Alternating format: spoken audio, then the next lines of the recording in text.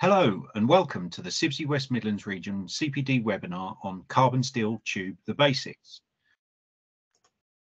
Today's event will cover and be introduced by Chris Owen at Tata Steel, its products and its sustainability focus. We'll cover why not all tubes are the same and the differences between their hot finished tubes and cold formed and other imports. And we'll also cover welded versus seamless and the advantages of welded tube. Dr. Chris Owen, our speaker today, is a Customer Technical Services Manager at Tata Steel UK in the Building and Industrial Services Tube products. He's the chair of the BMTFA, the British Metals, Tubes and Fittings Association Technical Committee, a member of BESA, the Brick Building Engineering Services Association Affiliates Committee and Pipework Working Group. Chris proactively promotes the benefits of carbon steel pipework and product specification awareness within the building and industrial services. Just a few housekeeping tasks before we get started, if I may. Please keep your cameras and microphones switched off until you'd like to ask a question.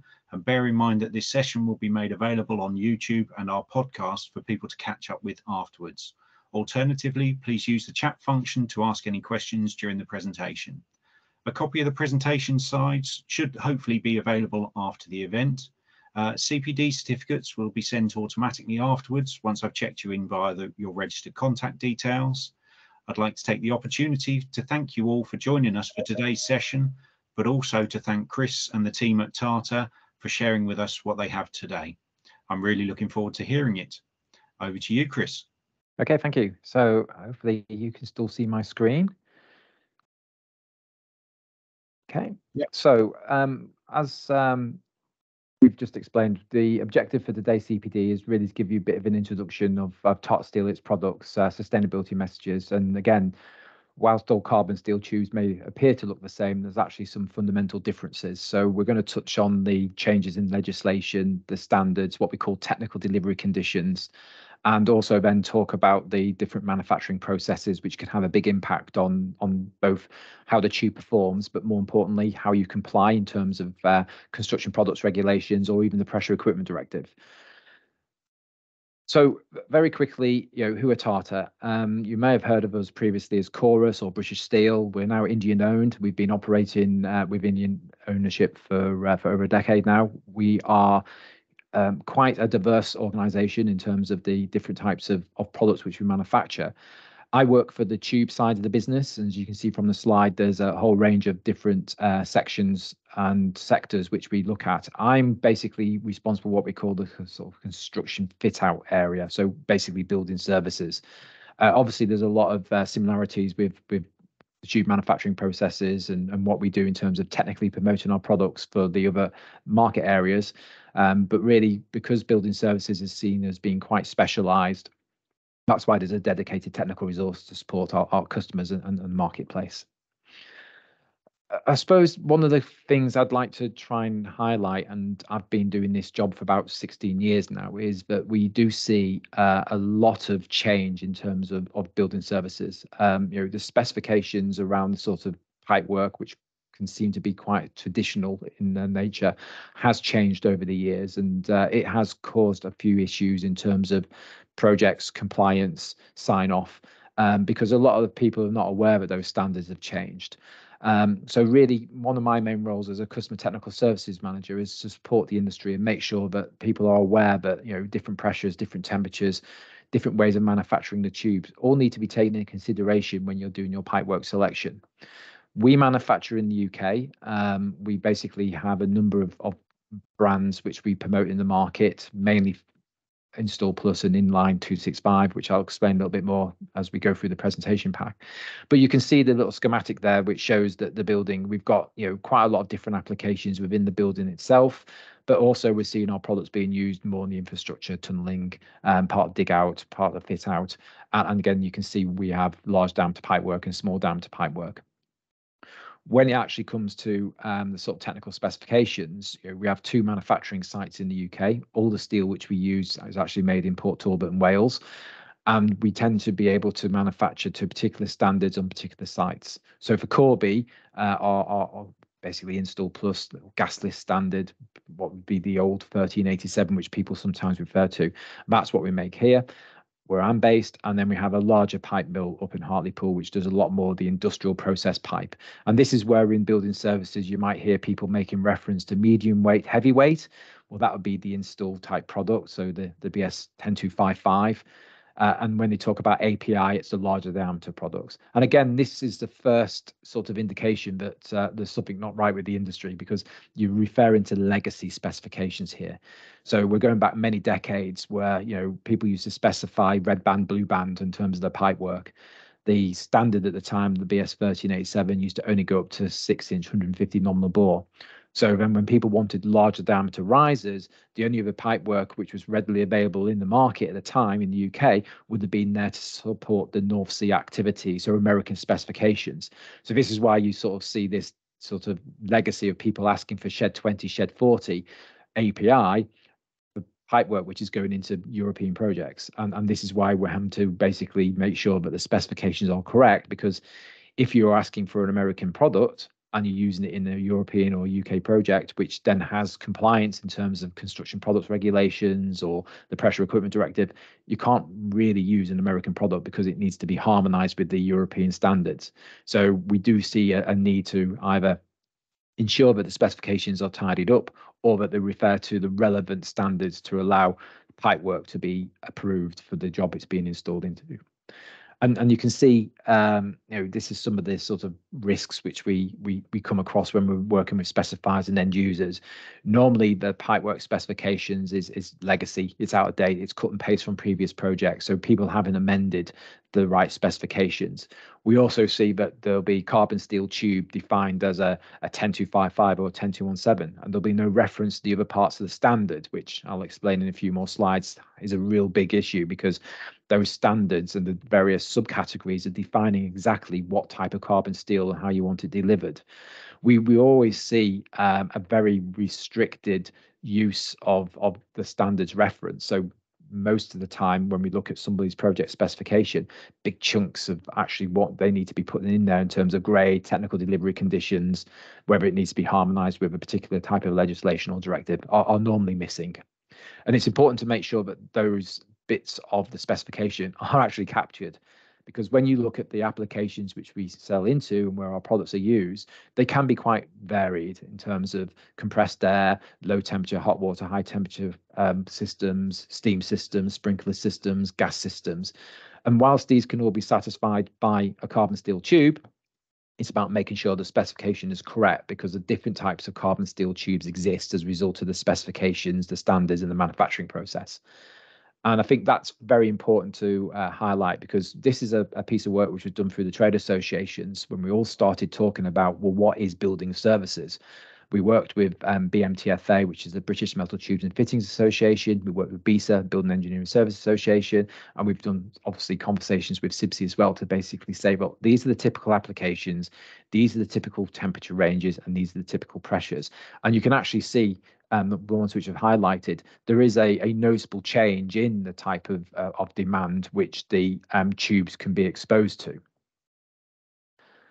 And this became a bit of a problem in the UK market because people weren't aware that carbon steel tubes can be manufactured differently. And this is where people started referring to cold form or hot finished or warm in some cases. And this is really down to the fact that, you know, a carbon steel tube can exist in many grades. It can go through manufacturing processes in a variety of different ways. And as a result of the heat treatment process, it can end up with different characteristics. And the heat treatment process is quite critical, because when you produce a tube, and we produce our tube by a coil-based method, then basically you end up with a welded area, and I've got some more videos and schematics which explain this, but you end up with a cross section of the tube which has what we call a heat affected zone. That is technically a cold form tube. So it's an area of changes in stress, increased brittleness. So basically it's an area of weakness. When you look at a hot finished product, that goes through a heat treatment process which allows the heat affected zone and the stresses associated around that area to be removed. It gives you a consistent product, it gives you consistency in terms of its mechanical properties, and it's obviously a better product in terms of the amount of work hardening it can undertake before the risk of splitting. And I won't go into all the details because there's information which will be supplied or can be supplied after this presentation. But really, we manufacture both hot and cold products, but we only put hot products into the building services because of compliance and also because of the type of basically behavior which people expect the products to be able to their performance when they're being manipulated. So in building services, you'll see tubes being bent, you'll be seeing grooved, threaded tubes. And again, if you have got a poor quality carbon steel, which has got a lot of stress around that sort of weld area because it's cold form or hasn't been heat treated properly or the right temperatures, then you can obviously see the risks there with tubes starting to split and fail in service. The problem you've got is a lot of people, when they look at the technical specifications, will look at what is the old legacy standards. They've been replaced with new European standards. And what you can see from the table there is you've gone from sort of 4 standards to more standards, because as the standards have further developed, they've become basically, I would say, more complicated in that people have tried to issue more standards or more technical clarifications to try and clarify whether products are suitable or not.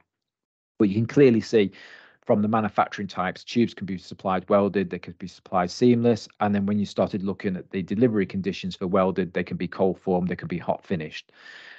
This then starts to get into what I call those technical delivery conditions, because when people are normally specifying they want a tube, 9 times out of 10, we see somebody ask for 1387, or they may ask for 10255, but they're not actually defining whether it's a hot finished tube they want, whether it's a seamless tube or a welded tube. And then when we go on to the technical delivery conditions, you could then start seeing that actually when somebody asks for carbon steel, if they're not really defining all these other characteristics, then you're not really sure what they want or whether it's suitable for the applications that they're for the intended use. So this is why when we work with end users and specifiers, we sort of look at the pipework specifications, which are either still referring to legacy standards or referring to the correct standard, but they're just missing the rest of the information. The analogy which we tend to use when we talk to consultants is you've just walked into a bar and you've asked for a drink. So you don't really know what you're going to get, because if you want the right drink, you've got to basically tell them that you want a wine, a large, a Chardonnay, and then basically, the barman knows exactly what to give you. The same's true for sort of carbon steel. If you just basically say, I want a carbon steel tube, it's like, well, okay, great, we can give you that. But actually, do you want one which is to this specification? Is it going to be cold form? Is it going to be hot finished? Is it welded? Is it seamless? And what grade do you want? Because different grades, different strengths of steel tubes now exist. And what type of certification, because it needs to be harmonized with particular regulations or directives. So this is why we're doing a lot of work in promoting the correct use of specifications. And as I say, if you look at the sort of manufacturing process, this is what we employ for our carbon steel tubes made in the UK. So we take the coil, which is manufactured in Wales. So we've got that traceability, that consistency. Again, because of the concerns about Russian feedstock getting into the supply chain, because we make all that steel ourselves, we control that. But basically, the coil then gets welded into this sort of tube profile. That is a cold form process. The advantages which we have with a hot finish process is we're able to make parent hollows. So what happens is that if you want a cold form tube, which is 4mm thick on its wall, then you have 4mm thick coil. If it wants to be 5.5mm thick on its wall, then you need a 5.5mm thick coil. What we tend to do is we have a master thickness, and then we can heat that parent hollow up and stretch reduce it to get all the different sizes, wall thicknesses and shapes which we need. So it gives us a lot more flexibility in terms of our manufacturing process.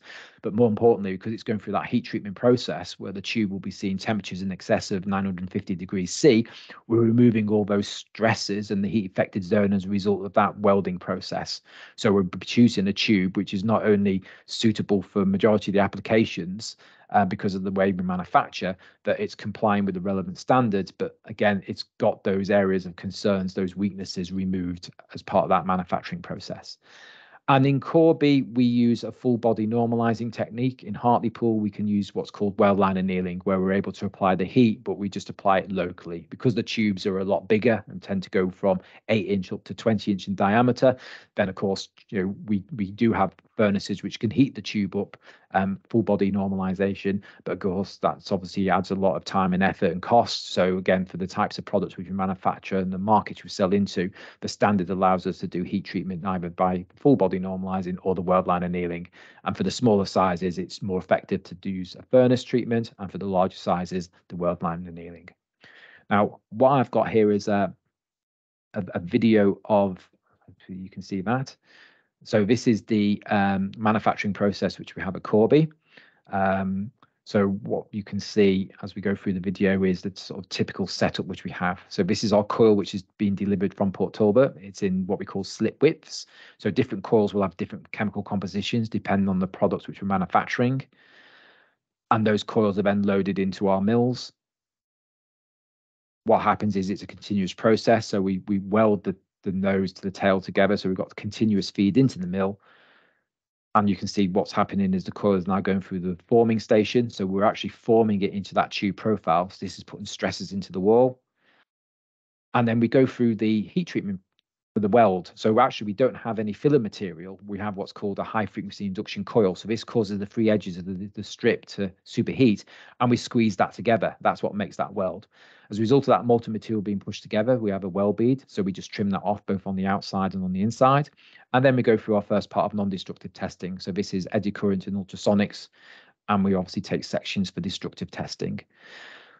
As a stretch reduction process, we have a parent hollow, which is 168.3 OD, and it's about 125 meters in length. We then blow that tube out, and it's then put into a furnace. So we have at the moment at Corby gas barrel furnaces. We have 30 of those, which take the tube from ambient up to about 850 degrees C. And then we go through induction furnaces, which then take it up to the 1000 degrees C, depending on what type of stretch reduction we're doing. We'll talk a little bit more about the gas furnaces later when we talk about sustainability. When the tube comes out, you can see that it is red hot, and then through the induction coils, it basically gets up to that high temperature, so it's cherry red.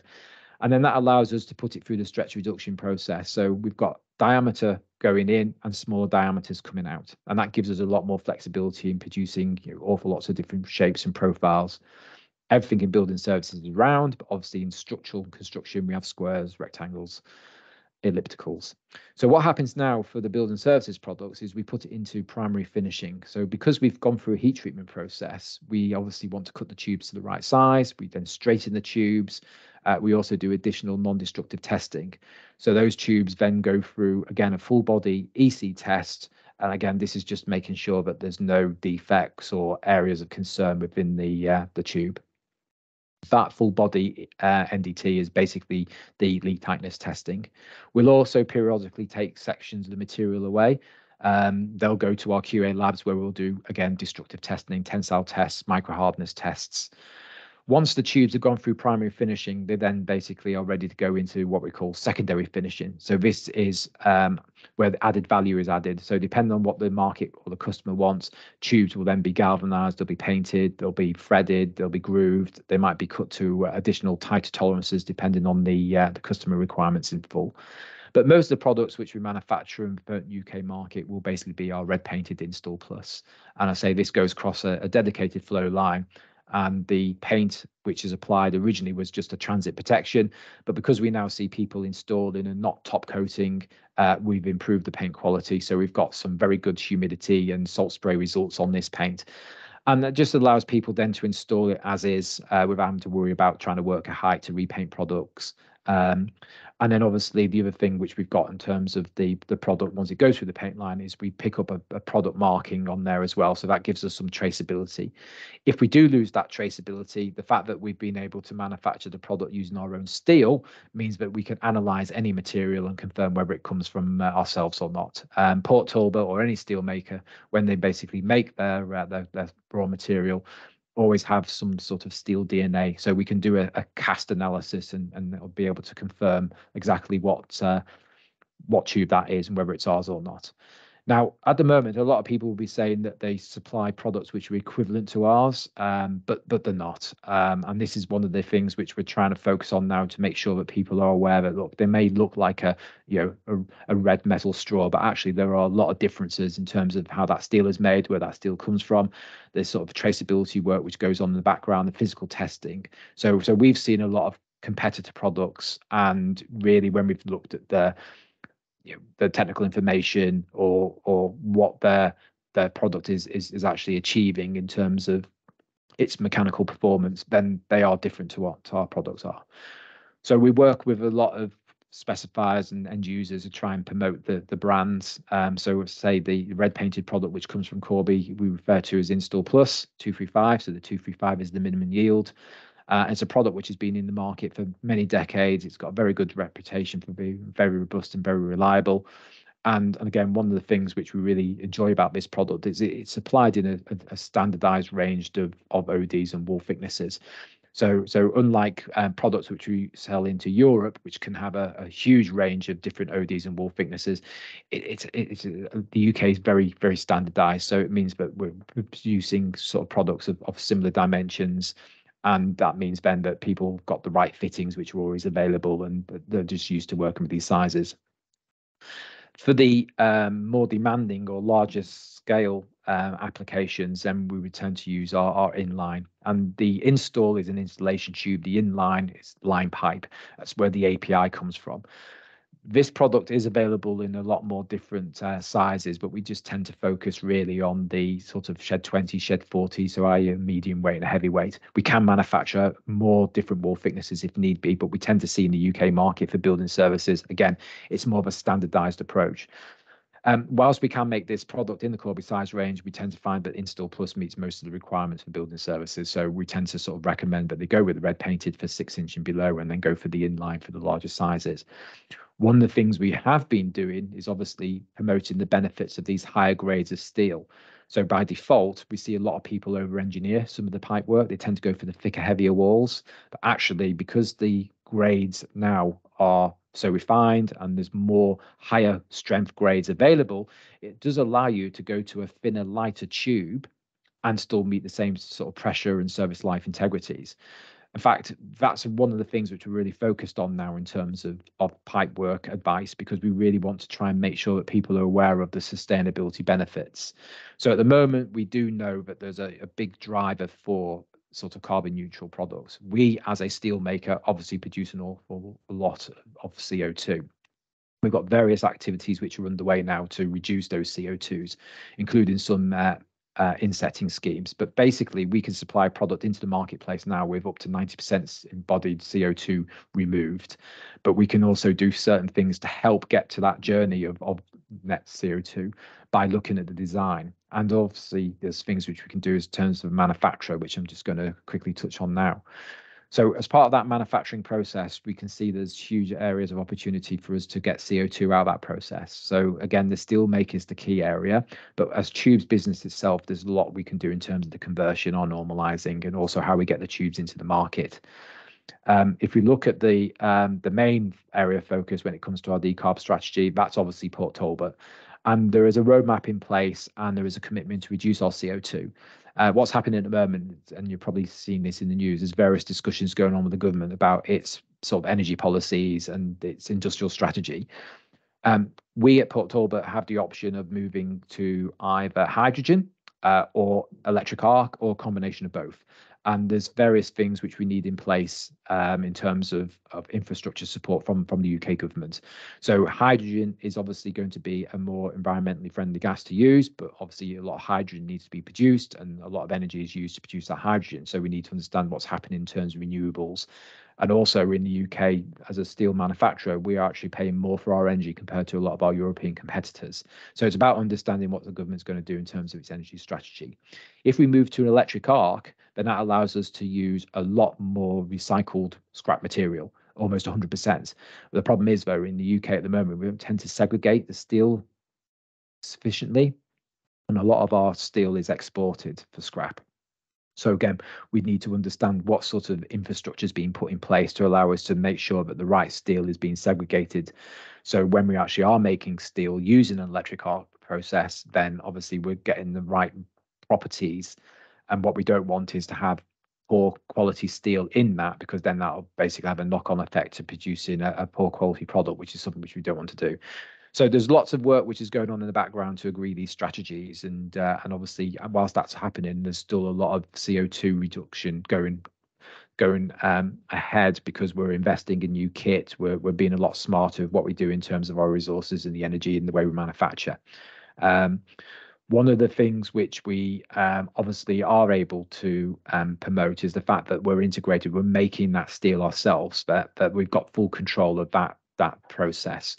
So we know that there could be people making claims that they're getting steel with low CO2 from the open market, but again, there isn't really that traceability in place at the moment to guarantee that. So because we're making the steel ourselves, we know exactly what our CO2 is, and we also know, again, made reference to this previously, about the no risk of any Russian steel getting into supply chain. The UK has a melt and pour policy, so again, we're able to control all that. When it comes to our raw materials, then yes, a lot of those raw materials are being obtained from outside the UK, outside the EU in some cases, but we are BES 6001, so we're responsible sourcing of materials. So basically, we're trying to make sure that any impact which we've created as a result of taking raw material out of the ground has been addressed. And again, you can see as part of the manufacturing process, we do use an awful lot of raw materials. But if we then move more towards an electric arc in the future, it allows us to basically look at other schemes where we can basically take our current material back and recycle it for reuse. But we've been working on this for many years. We look at all the different sort of processes and all the different activities which we've got in place to basically show that as a producer of CO2, as a steel manufacturer, we are moving in the right direction. And these are just some of the examples of some of the things which we've signed up to. The important one is obviously the EPD, because again, when people are now asking for our CO2, we've got fully validated reports which can be issued. And then that's quite important, because that's allowed us to benchmark where we currently are. And then what we can do year on year is show the reductions which we're achieving as a result of the CO2 decarb strategies which we've got in place. And one of the biggest things which we're able to do with all that investment, all that carbon reduction, is launch a carbon inset scheme, which is called Optimus. And this is basically allowing us to apply sort of carbon credits to existing products to allow us to reduce the embodied CO2 by that up to 90%. So this is a scheme which Optimus stands for Zero Port Talbot Emissions. So basically, it's an independent validated scheme. What it allows us to do is all the investments which we put in, or all the projects which we've got in terms of reducing the impact of CO2, we're able to get carbon credits. And those carbon credits can then be applied to particular products, which allows us to issue certificates, which basically gives us a CO2 reduction. Some future developments we're looking at is actually have sort of eco CO2 reduced tubes as standard. But at the moment, the way we work is we'd work with the end user to understand what type of product he was taking, how much CO2 was involved, and what type of CO2 reduction he wants. And inset is different to offset. So we looked at all the various schemes available, and what we didn't want to do is just basically say, look at us, aren't we good, we've planted a tree somewhere. That doesn't really solve the problems in terms of getting the CO2 out of the emissions at root source. So that's why the inset scheme basically being validated by DNV, and what it basically says is, look, we can clearly see from the audits that we're putting money in and investing in reducing our CO2. As a result of those carbon credits, we're applying it to particular products, which allows us to promote those as being CO2 reduced. The money from the sales of those products then goes immediately back into further decarb strategy. And eventually, at some point, Optimus will disappear because we'll be carbon neutral. Whereas on the inset scheme, people are planting trees. Sorry, the offset scheme, people are planting trees and not really addressing the sort of root cause of the pollution. So that's why the inset is always going to be seen as being a better option over the two. And at the moment, we're working with a number of consultants and end users to get this in place. Say we only launched it to the beginning of the year, and say some of the feedback we've had so far is very positive. So we do see, particularly in building services, there is a bit of a desire to have a reduced CO2 in pipework systems, and that's really positive, because I think building services has the opportunity of moving a lot faster on this compared to other parts of the construction industry. And what is quite important to point out here is this table just gives an example of the current CO2 levels we've got and how much it can be reduced by applying the Optimus. But if you also look at the differences in the weight and the CO2 from a heavyweight tube to medium weight tube, you can then see also that a lot of CO2 can be reduced by having a more efficient design. So taking advantage of some of those higher strengths of steel. If we look at an example, this is something which was which we've been working on as a project. So basically, we were looking at taking almost 214 tons of embodied CO2 out. And again, we mentioned some other conversion, normalizing, dispatch. So again, it's a shame that we do these CPDs online. Ideally, we'd like to do them at the work so we can take you around, show you the mills. But for Corby, we're physically cutting our site in half. We're going to a much smaller manufacturing footprint, which basically allows us to get rid of old assets, old buildings, and reduce our site CO2 levels. We're also getting rid of older mills and putting more efficient new mills in, which again allows us to reduce our CO2 levels. We showed you the video which showed you all those gas barrel furnaces. Well, they're in the process of being taken out, and we're putting induction furnaces in place. Eventually, we'll have no gas on the site. It will be purely induction furnace, and obviously that energy used for that can be offset with renewables. We might consider having hydrogen at Corby if there's a cluster put in close by. At the moment, there isn't one which has been guaranteed. However, at Hartlepool, there is a cluster which is going in. So they're looking at obviously utilising induction, but more importantly, looking at utilising the hydrogen, since it's going to be available in the area. And one of the things which we also like to promote, and we've seen this being requested more and more on certain projects, is the actual road miles to journey time. Because we're manufacturing in the UK, basically we've got short legs compared to something which has been manufactured in China or further afield and being transported halfway across the world into the UK. So again, product is a very short supply chain leg. The steel is made in Wales. The tubes are made at Corby and Hartlepool. They're then sent to our customers, who normally the likes of Wolseley, BSS, Ashworths, NTS, who all got distribution centres quite local to us. And then they've got branches which are supplying almost immediately into the projects. So again, the actual transportation of the finished product is very well understood. And as I said, short design leg in comparison to something which has been imported from across the world. The sustainability commitment for us at the Tubes business, we have these sort of four main areas, but the one which I wanted to sort of just remind people of is what we can do in terms of the design of the products. We mentioned very early on in the CPD, but we tend to see a lot of specifications being out of date, a lot of sort of thick wall tube being specified because people are concerned about corrosion allowances. We're basically saying that, look, there's a huge opportunity here to look at your pipework system. We are manufacturing carbon steel tube and have been doing that for many years, many decades. Over the years, the standards have become more refined, the steel's become more refined, the welding technology has become better. So you can actually have traditional products now which can last many decades. They don't have to be over engineered. It might be quite strange to hear a steel supplier saying we don't want to sell you as much steel, but we just need to be smarter about the resources which we've got. And we certainly see, again, in the larger sizes, people asking for shed 40 tubes where a shed 20 tube can be used. And we've done all the calculations to show that there's still enough material there for pressure integrity, even with corrosion loss.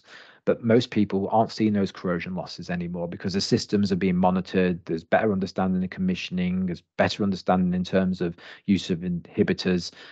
So we're sort of saying, actually, when you're looking at your sort of carbon reduction journey or your pipework specifications, talk to us, because there's things which we can do to get you on the right spec and also the right walls. And that could have a weight saving, a cost saving, and it will have a CO2 saving.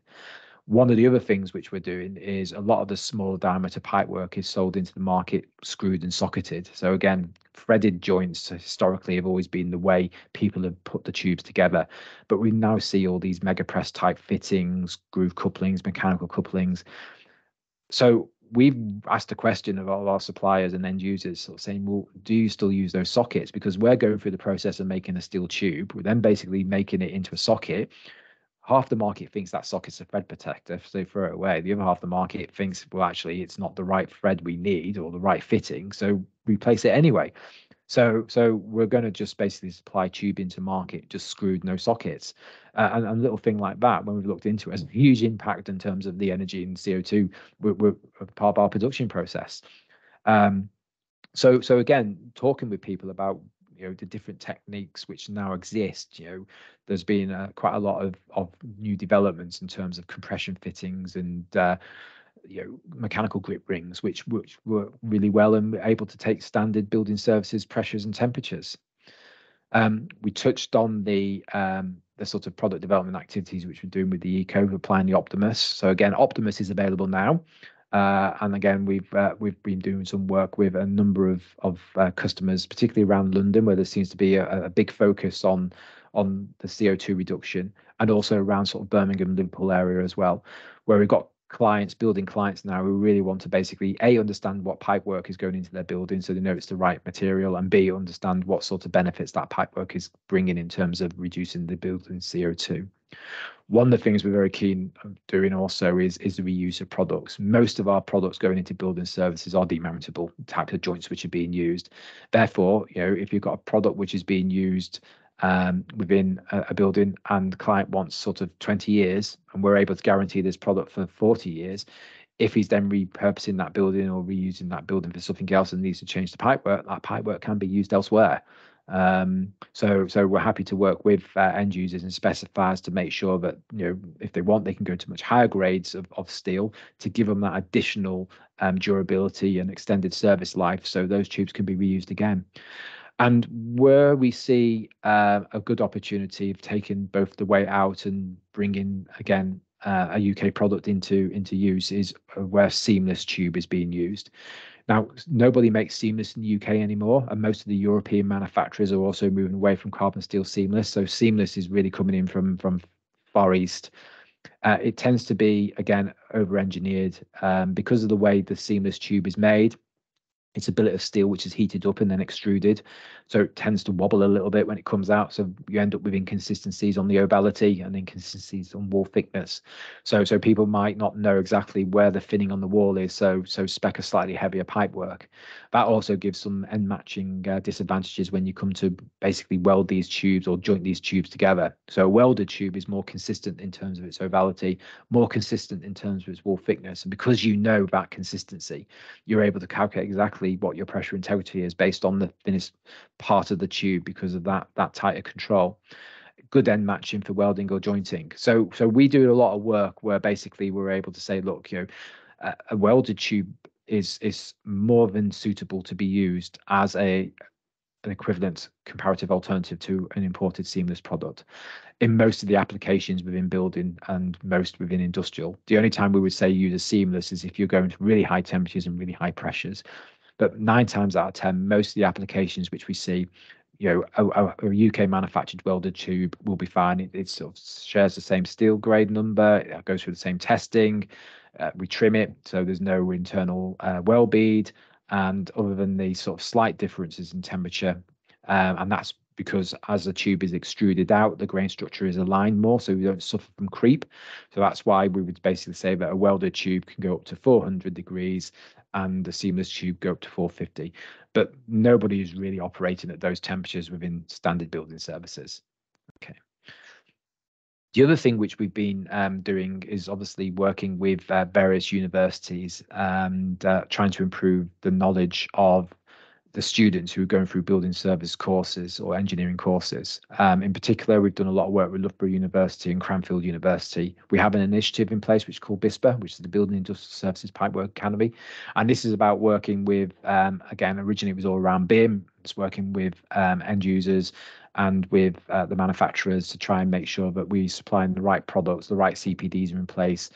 This is a basic CPD, but the more advanced CPDs start talking about galvanic corrosion reaction, the issues when you start mixing sort of carbon steel with stainless steel, the problems which you may have with mixed metal hybrid systems and the commissioning of those systems. That's something which we'll talk about in other CPDs.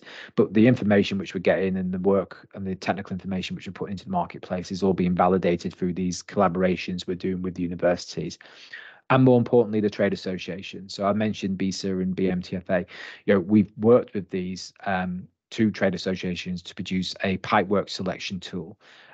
So again, if you go onto either BISA or App Store or into the BMTFA website, there is a pipework selection tool which the industry has worked collaboratively together to basically allow people to go in, select the application, and then it will produce by default a sort of text sub. It will basically go through the options which are available in terms of the pipework material which is available, whether you want copper, stainless, or carbon steel. Then it will ask you the type of jointing systems which are available for that particular application. You can adjust the temperature and pressure range and see what stays in, what falls out. And then it will basically give you a summary of the standards you need to be specifying, the technical delivery conditions, and more importantly, it will tell you who manufactures them, and more importantly, where you can get additional help and assistance from. So I would we actually look at the app in a little bit more detail in the next CPD. But if you are interested in that, I would go to the website at BMTFA now, because there's some other training literature, other information on there which you might find of use. Most of the manufacturers have put content on there to support both tubes of different metals and the different fitting types as well.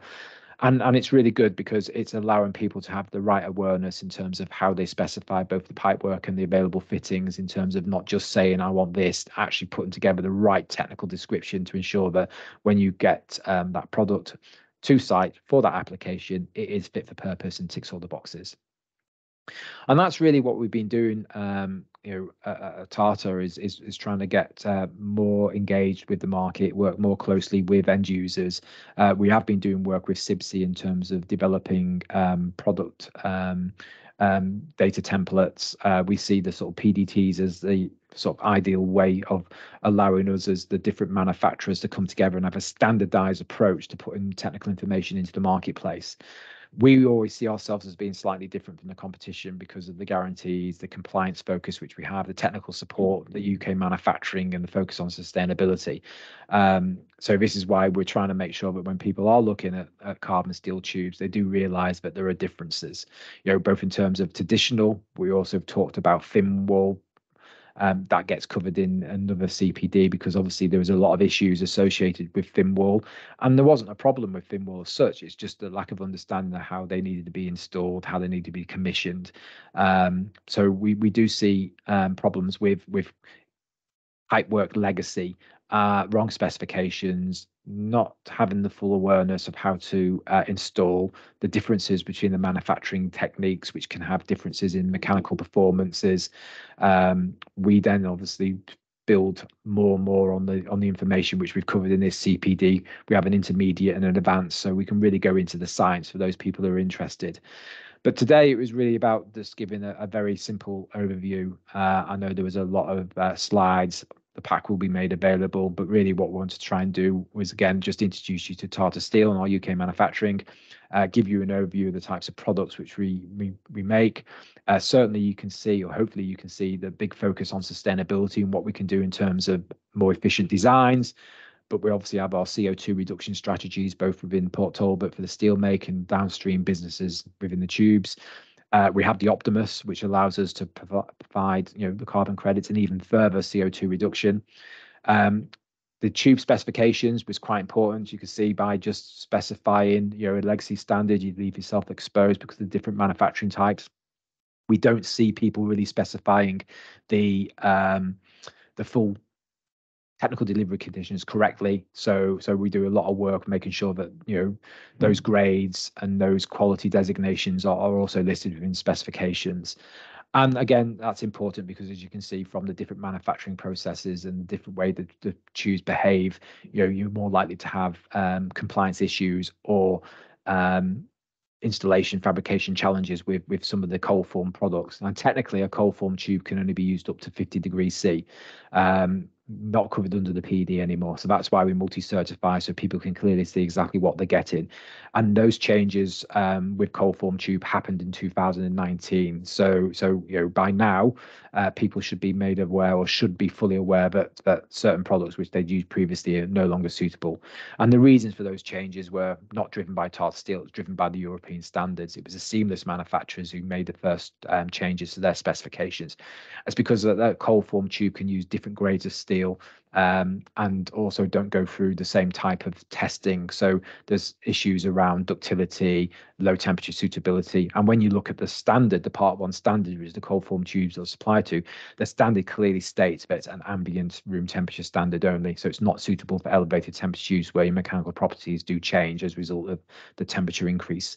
So these are things which hopefully you're now made aware of. If you need any further assistance, then my contact details are included in the pack, and we're happy to basically work with CIBSE and the members to look at technical specifications and advise whether they're correct or not, or point you in the direction of other resources which are available for you to use to make sure that your pipework specs are correct and you reduce any risk of the wrong material being installed in your project. Thank you. Excellent. Well, that was really interesting and informative. Thank you very much, Chris, for that. I'd like to take the opportunity to thank everybody who's joined us for doing so today. It was great to have you with us today. Thank you. But I'd also like to thank Chris and the team at Tata for sharing with us what they have done today too.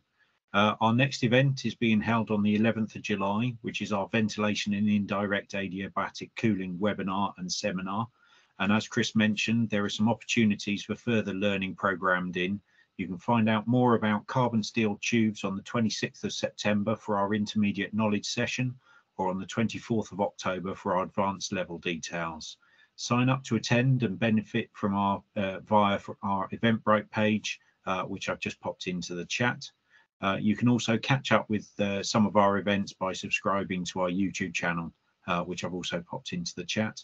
And any feedback, thoughts and comments are welcome by emailing feedback@cibsewm.org.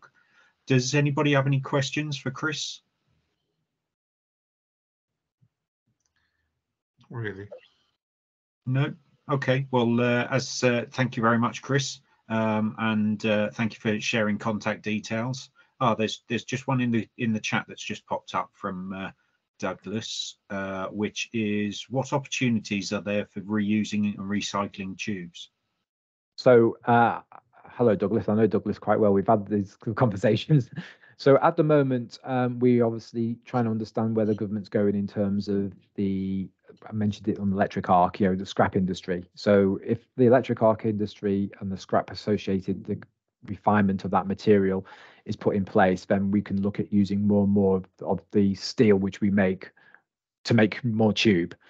That isn't in place at the moment, so we would look at on particular projects whether there is an opportunity of us revalidating and recertifying our products for reuse. That is an option, and we're happy to sort of talk and work with people to see whether that is something which can be undertaken. We're also trying to increase the recycled content of our steel, but because we make the virgin steel, we only go to a certain level before we start losing some of the mechanical properties. So really, for me, it's about looking at the design. It's looking about what we can do in terms of demountable systems, how those systems can be recertified, and at some point, hopefully in the not too distant future, we'd be looking at either take back schemes or working with others in the industry to be able to take more of our product back, and hopefully through an electric arc process, we'll be able to basically use almost all of that material up to 100% to turn it back into new tube. But again, I do feel that there's an awful lot we can do with demountable pipework for recertification and reuse, which would then obviously not mean that tube had to go back and go through the whole manufacturing process again. But we're very early days in the UK, unfortunately. Lots of discussions going on, lots of emotion, as you probably hear in the news, because people look at electric arc is a good way for us to move forward as a business, but obviously people then think that that's us making less steel. Well, no, we're just being a little bit smarter about the steel we are making and try and get more use out of that steel. But of course, it's all to do with the the government and the industrial strategy and the energy strategies. But I think, for me, there's opportunities now. I hate using the term low-hanging fruit, but there's stuff which we can do now working with each other to define the right pipework specifications and the right walls. So if you're using the right tube, it's sized correctly, then there's a huge benefit there, not just on the pipework, but on the system as well. Excellent. That's great. Thank you for that. Well, if there's no other questions, I hope you all have a good remainder of your day and look forward to welcoming you to a future CIBSE West Midlands region event in the near future. Thank you all very much. Okay, thank you. Thanks both. Thanks, Joss. See you soon.